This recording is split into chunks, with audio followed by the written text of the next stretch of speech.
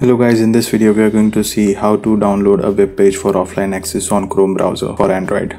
So here is my Chrome browser, and let's say I open this website browserher.com and want to have an offline access of this particular page. Now you can see there are a lot of images and the photos and everything. So in order to do the offline access, what you need to do is tap on these three icons, which is a more icon. At the top middle you can see this download icon here. So just tap on it.